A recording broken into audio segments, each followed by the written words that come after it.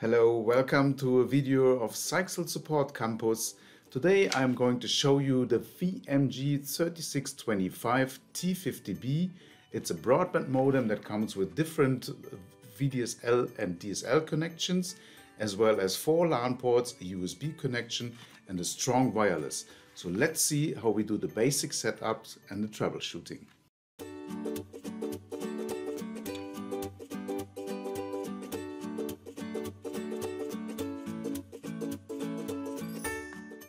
After unpacking the device, you can see the connections on the backside, where the gray is for DSL connection, the blue is for an internet access, and the yellow are for LAN cables. Connect the power device to the power connector and the internet cable coming from your DSL provider to the DSL port. Use the yellow UTP cable to connect your computer and then switch on the device so that it can boot up.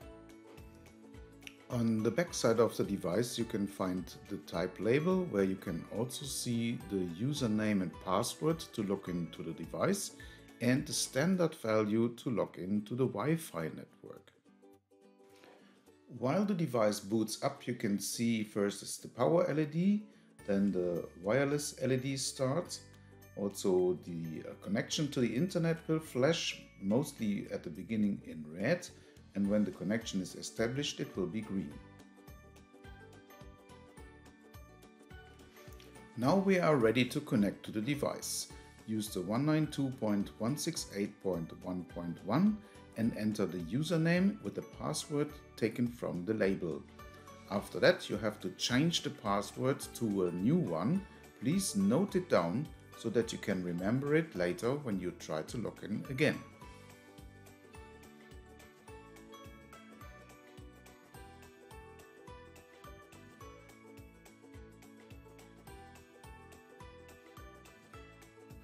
The easy setup is using the Quick Start wizard.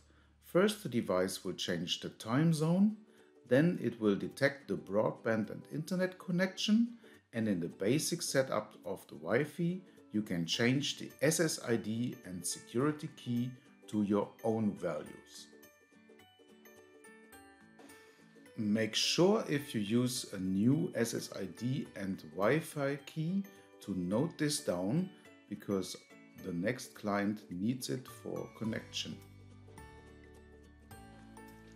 When the changes have been applied, the device opens the main page. On the right hand side you can browse to the different menus and change, for example, the broadband access connection. In this menu your username and password for the connection to your internet provider is set. This will be normally provided by a letter from your provider. When you apply the correct changes, your internet DSL connection should turn to green. Some websites might require to change the MTU value. This is also an information that comes from your internet provider.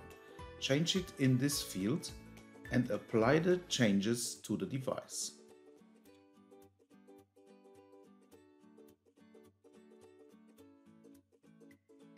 The device also offers the opportunity to have a cellular backup using a USB dongle that is connected to the USB port on the backside.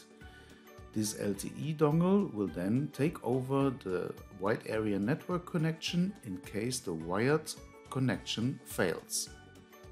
In the menu Wireless you can change the number of clients that have access to your SSID, as well as you can enable a guest network using a specific SSID and security for specific clients or client groups. Simply enter a new name and a way to connect to this device.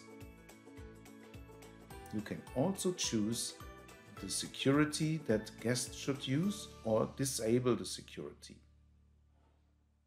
In the wireless setup you can also change MAC authentication or WPS access to the network so that it is more convenient for other clients to connect. please refer to the user guide before you apply changes. Under Channel Status, you can scan the 2.4 GHz network for 3 channels, and the graphic shows how many access points are using which channel. In the wireless settings, you can then change the channel selection from automatic to this specific channel so that your access point is the only one using this channel. That makes wireless problems disappear.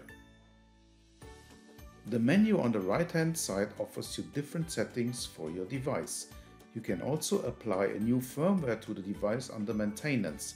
Please make sure that the firmware version is compatible with the device using the same versions with the letters in the rounded brackets.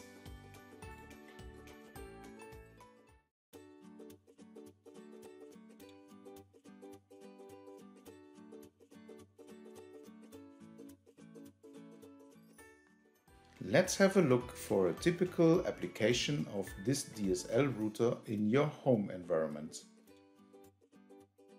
Here's a little guide where to put the device in your home. If it's located on an outside wall of your home, the clients that are far away from the device may face issues in wireless speed and connection. Try to position the device at the central point of your home.